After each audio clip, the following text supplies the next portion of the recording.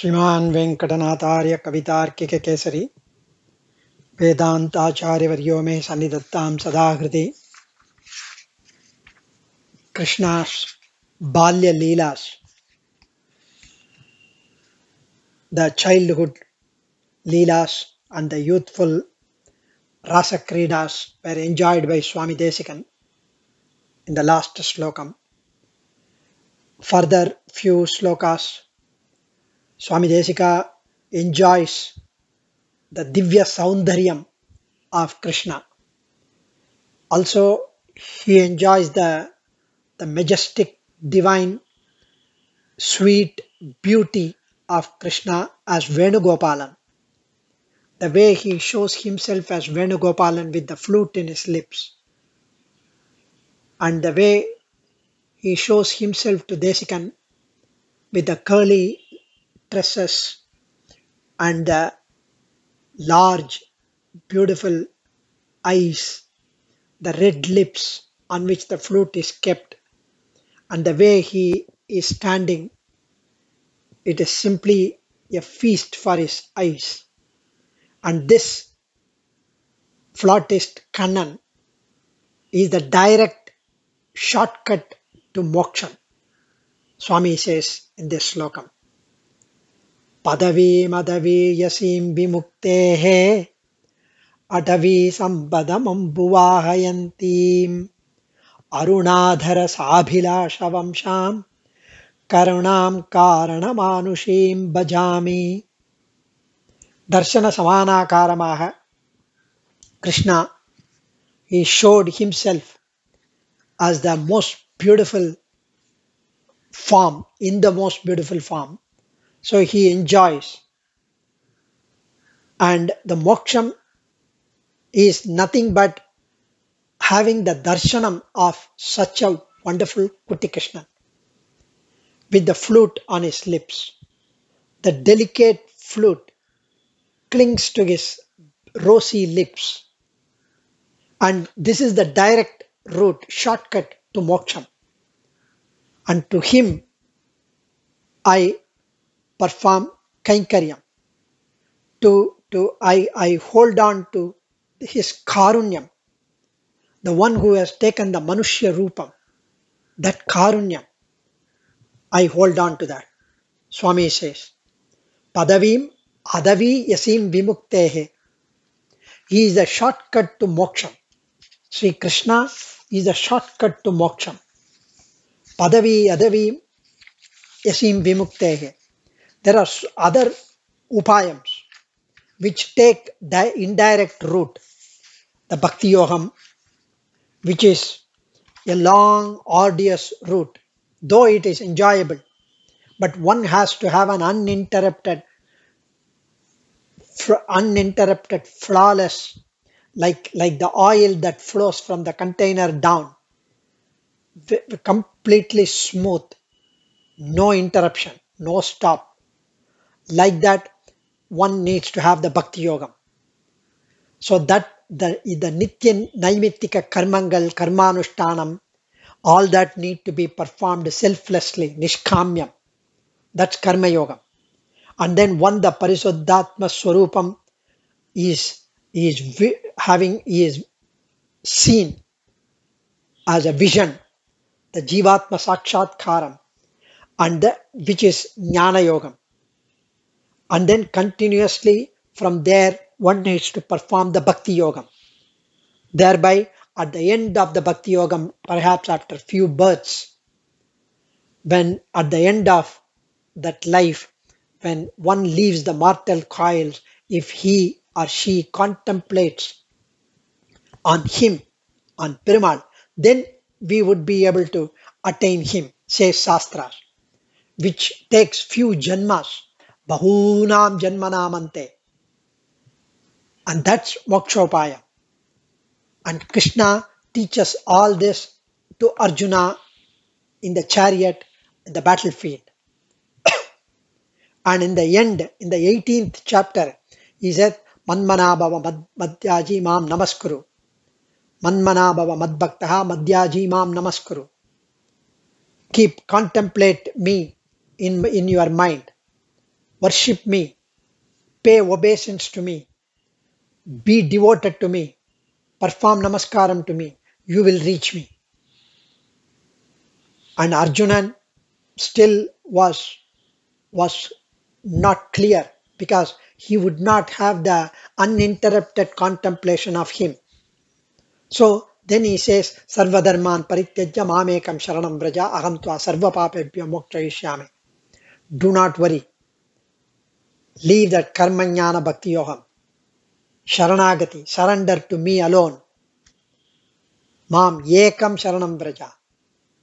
I will get rid of you. I will get rid of all the papams from you. All the papams will be absolved. You don't have to lament anymore. In that sthanam, I myself would stand on behalf of that bhakti yoga. And Kannan gives straight shortcut to moksha, says Swami Desikan. And that's what he says. Krishna is a shortcut to moksha. Krishna, his vision, his form, his beautiful form that we behold in our eyes, is a shortcut to moksha. Adavi sampadam ambuvahayanti. And the Vrindavanam is the forest. In that forest there is a wealth, which is Krishna.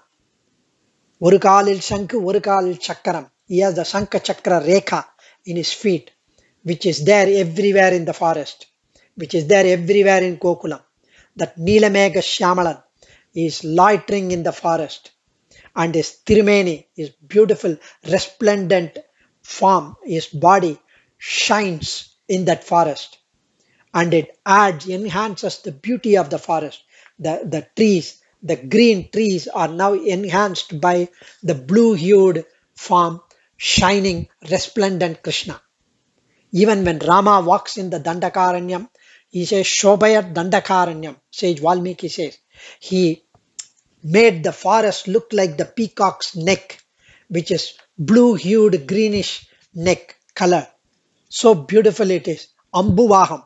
Ambuvaham is the rain-laden cloud, dark, rainy cloud. And he is like that, which completely enchants people when we look at the cloud. Krishna is the same. Arunadara Sabilasha Vamsha. In this red coral lips, he has kept the beautiful flute. That Maragadamani Tadampondra Tirumeni. Look at his form. Divya Saundarya Tirumeni. The red lotus eyes. The beautiful limbs. And those black tresses which wave because of the wind. And those tresses would like to stay near those lips. It keeps coming towards the lips. And the way he holds his fingers on the flute, it simply stupefies my mind. It simply captures my heart. Karunam bhajami. I praise that karunyam. Look at the karunyam. That karunyam has come in that manohara rupam. That karunyam has become personification as Krishna. The way he mentions, Swami Desikan enjoys, is indescribable in words.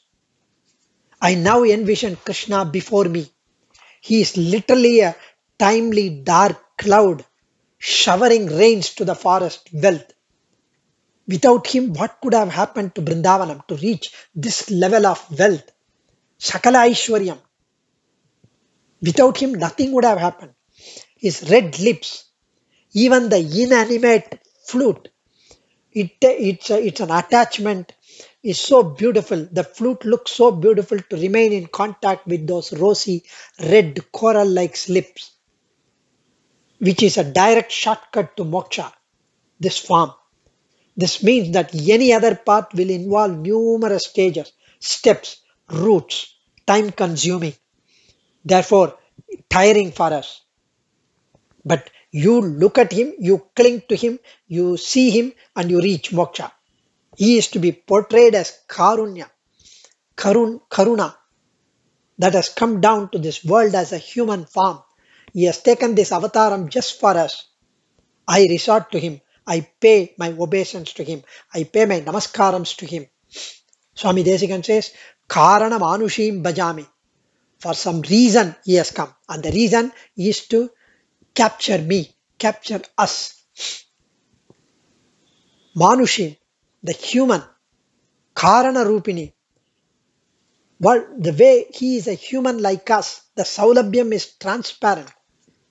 He has taken this avataram, the transcendental form, just for us. So beautifully, Swami Desikan enjoys this.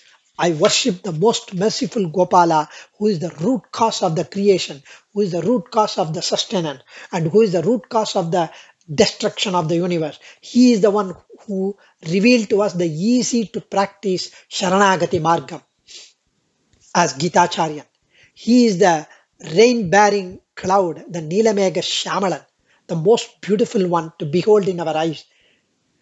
And the flute that rests on his red lips with the hair which is falling toward the lips, the most beautiful eyes, the blue-hued Tirumeni, the lovely limbs, the legs, the cute, sweet feet.